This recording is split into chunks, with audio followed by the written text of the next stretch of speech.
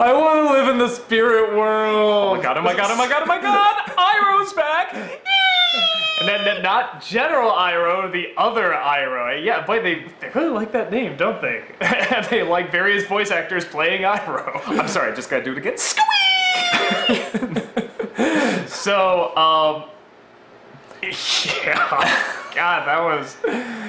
I want to live in the spirit world. It's just so... I love the way... Yeah, where was this Korra all along? Yeah, This past 3 episodes have been more interesting than all of the episodes we had leading up to it. Yeah, I mean, it's... you could make the argument that because, you know, we spent so much time in, you know, the sort of dark, harsh, you know, real world, that when you go into the spirit world, it is much more welcoming and, oh, it feels so warm, but I don't know. We already did that in season 1. You didn't really go in the spirit world in season 1, though. No, but I mean, you could have watched season 1 and been like, okay, the world's kind of dark. Correct, or maybe like I said, maybe even sort of with that first with the backstory of the first Avatar. I mean, again, you could have spread that out a bit, get a little bit more balance. It still will work when we go in the spirit world here. So I'm 90% sure, I haven't checked the credits, but I'm almost 90% sure that's TMS animation, which is like one of my favorite animation Man, companies. it sure looked like it to me. Oh God, was about 5 minutes in, I was like, did we switch animation? Yeah, no, it's, I adore that company. I think they do such good work, and man, what a perfect episode to bring them in on. Oh, the ending with that CGI transition from Korra to the tree with Klaatu, Vaatu, Nikto. Yeah, whatever it's called. I love the way this world works. I love how something can be near and far and you can bring it closer. It runs solely on emotion. And remember, if you look for darkness, you will find it. Was that what he said? Something like that. Oh, yeah. It was like, he had some line about, like, you know, you bring what... It's like Lothlorien, you're bringing what you bring with you. So if you bring darkness, if you look for darkness, you're gonna get darkness. Well, and I like worlds like that, and I like sort of realities and ideas like that, because I think there is so much truth to that in our reality too. That so much of what you have to put up with is what you carry with you, and so I like that when she. Well, I like the fact she transforms into a child. I thought that was really cool. Again, just gives an idea how this world works. Yeah, when Howl's moving castle there for like a minute, like yeah, kind of like transforms. He's like younger self, and then she restores part of herself. I really like that. Self. I did too. For a second I thought, oh, this could be insufferable, but I'm like, okay, no, I actually did it right. It's okay. Yeah, and I like that she had to resort back to this. I mean, and that is the truth of the character. She's very emotionally simple and frustrated, so it makes sense that in this world she would be, you know, transformed into a child, so it has to grow up, for lack of a better term. I guess in some ways you could say it's kind of insulting for the character, because a lot of people have been saying that anyway, but it still works because it's still addressing these very simple truths that even so many adults don't get. So I think it's still very powerful when you have to hear. Well, it's a giant metaphor. I mean, I laugh when it's just like, you know, I have, you know, this little light of mine, I'm gonna let it shine, and you know, like, you don't like, you know, you just look scared, and I was like, you know, I'm gonna try that with a Bengal tiger. Like, I'm just gonna walk up to, like, I'm gonna hop in a cage and zoom. But you know the idea. You know that, but it's a metaphor, so it works. Yeah. But I always laugh at that because I was like, I'm just waiting for her to walk up to the wrong thing and be like, you're really pretty on the inside, and then it mauls her. But no, we know what we're talking about. Yeah, I mean, it's a metaphor. Yeah, that's the It's idea all of balance, is spiritual, that yeah. it's not black and white. It's how you perceive it, and I like that. I like the weird little tea party. Of course, seeing Iroh there is great. It's your unbirthday too. That's all I could think of. It was like, is Iroh throwing a Marian birthday party? When they went back into the library, both of us just went, oh no. Oh no, yeah. When she mentioned, it's the great library, and Grandpa Aang told me this, and we were just like, oh no, oh no, don't go in there. Oh no, this is a mistake. And then when you see the owl, that's great. I love that voice. The last person who was here cut to the skeleton. That was dark. I mean, it's like, the guy stays there. That was so but you think, awesome. Like, maybe, you know, you kind of assume the worst, but maybe they made a deal. Maybe it was like, nope, there's just the fucking skeleton. It's like, shit. Well, that's the thing that I think by upping the ante on this show, but you can get away with that in this show versus the original Avatar. Like, yeah. I loved that scene. I just burst out laughing. I was like, but it still had, again, it felt so much like sort of the first 3 seasons again, with like that great sense of humor about like how the radio works. False information about little men in a box. Yeah, and then the dogs Dingo, walking away. I mean, it's that sense of humor, but also that sense of like just real imagination, real creativity, Oh my real God, sort of wonder and, and charm. So charming. This I world. forget what the dragon, but the fluffy footer, fluffernutter. I'm calling him fluffernutter. Fluffy foot, I think was it. Fluffernutter. What a bitch. Little asshole. Yeah, betrayed her. Yeah. Ooh, bastard.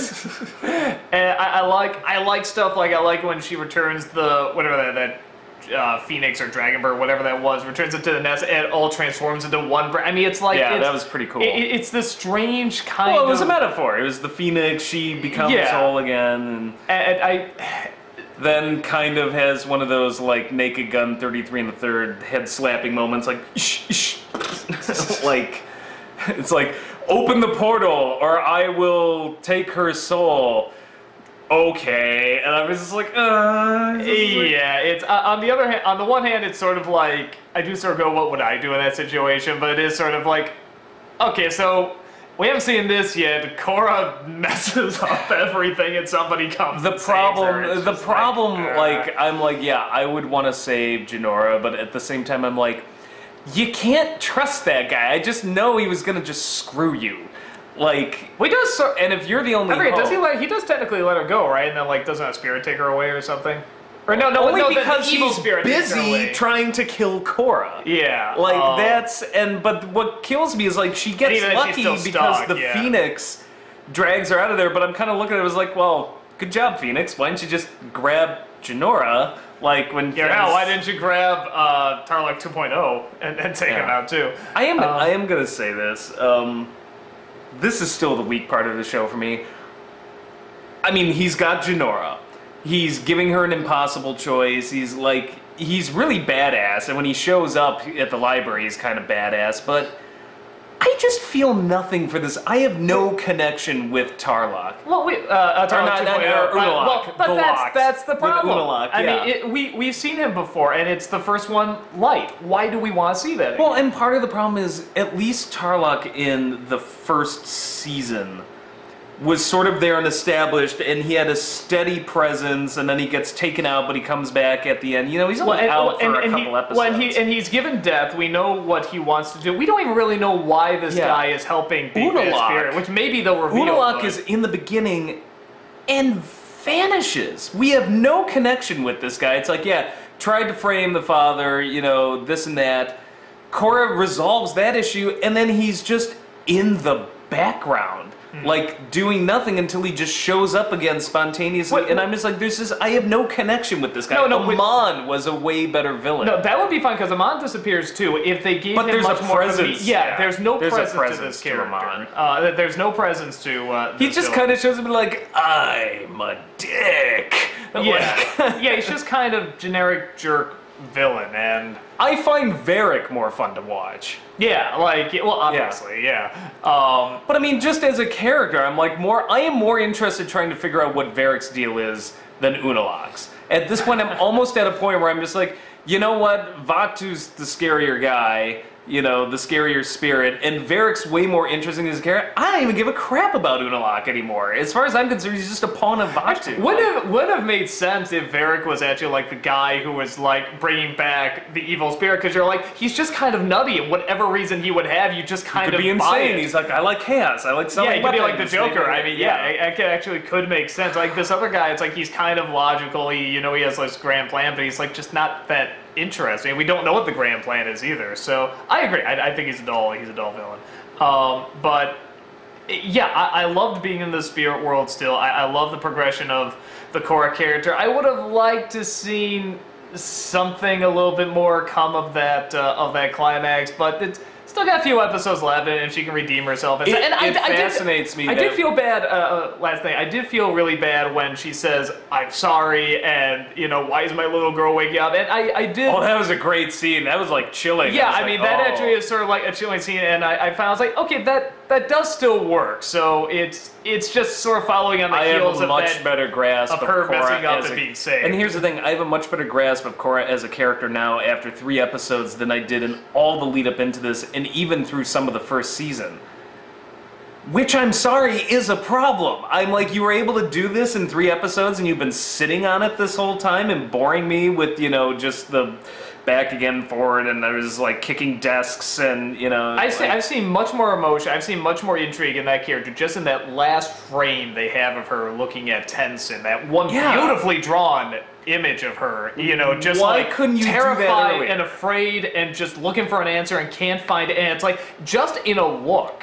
And yeah, to me, they just have not been captured that throughout. Well, with the exception of the last one and the one before, and obviously this one. I mean, in my opinion, they were dropping hints of that in the first season. I didn't like the way the first season resolved itself, where it gave everything back instantly, but she had terror, she had to work through things, and I felt like and she had to do that here too. In the spirit world, she yeah. didn't have her power, so she had to use logical emotion. So we're going back to where we were sort of in the first season with what she's working through, but that's part of my problem, though, is I feel like, well, we're nearly done with, or we're somewhere in the last third of the second season, and we're going back to hitting points we already hit in the first season, and it's fun to watch, and I got a better grasp of Korra now, but like, what were we doing for the past?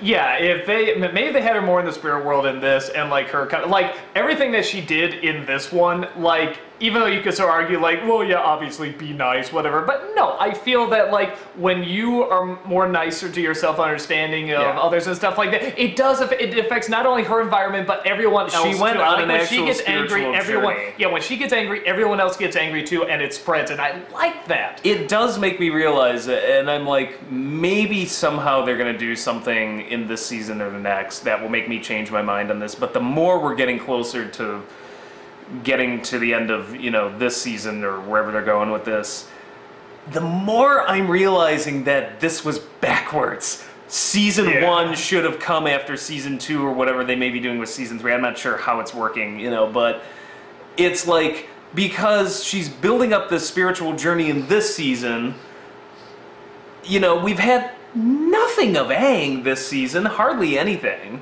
Whereas, Aang we had flashbacks of Aang in the first one, she meets Aang at the end. I'm like, this should have been in reverse. They should have done this season first, and then go to Amon, because after you've had this spiritual journey and make all of these connections, how terrifying would it be to lose your avatar power? To feel like you've lost your connection to everything? And well, to the show's credit, I think because she had such little emotional understanding in the first season, it was more terrifying for her to lose her power, because it's like that was kind of her identity. To her, that's like all she had, and after going through an emotional journey, it's like, well, I can still live on after this, I can, I guess, but I feel like after all of that journeying in Season 1, we just reverse ourselves back to a base 0 again. Well, no matter what, they should have done that. So I'm just like, I feel like you could have started Season 1 off with her at a higher avatar level, and then the real threat is Amon. This guy can take away all bending, sever your connection with your other avatar selves, I would have rewritten him on so his power was even greater, so you can sever that spiritual connection, or at least the threat is there, like you feel like this, I feel like it would have been a better build-up and something more scary after going through what is this season. Or why not what we said before, where her powers stay gone? Imagine if her powers stay gone, and then we started this season. Like, maybe she could possibly still control spirits, but even what not, if just to go on the spiritual journey. What if Unalaq was showing her how to get some of her avatar powers back by doing the spiritual bending? Yeah. That would have been a way better twist to get her to follow Unalaq along, because if Tenzin can't show her how to do that, And it give a reason why she's still frustrated, too, because she has to go through this emotional journey, and the spirit world would help with that. I mean, it's just like, Point being, we are back on track now, and the show is really, really good again. But yeah, I do feel like we just blew 6 episodes in the first half of the season getting here, and I'm just like, I don't know what it was for, but I'm totally glad we're back on track, because this episode was awesome. The previous episode was awesome. The 1-hour episode before that was awesome. It's just awesome now. I think the whole, for 6, 7 episodes before, you could have summed up in 2 or 3. Yeah. You did not need. Well, we forget, everybody's like, somebody was trying to tell me that the pilot, didn't have much going on. I was like, are you kidding? They I thought crammed great setup, so much plot in there that I thought, yeah, you could do that. Get 2 more episodes like that. And instead, we slowed to this crawl. Yeah, and now it's really picking up again. Yeah. Yeah, I'm curious to see. I want to go back into the spirit world. We know, or at least we're gonna see it because what's her name's still in there, the little Can girl. we go back and have another tea party with Pyro? I want to see my Pyro. That was so heartwarming. He just makes you feel so good. All right, so More tea. oh, that was another thing too. He actually he had tea in his hand. He's like, oh, good thing I made tea. I actually made some tea. Yeah, I was just like, 'cause give I me was that. sick, so. Yeah, just give me that. It's like, you now have my cold. I don't care. I fucking needed tea during that scene because it was just like the way he talks about tea. I think I'm a tea drinker because of this guy. Because of watching the first 3 seasons of Avatar, he just talks about so much. I'm like, you know what? This is really fucking good if you get the right one. So, yeah, we'll see you guys in the next one.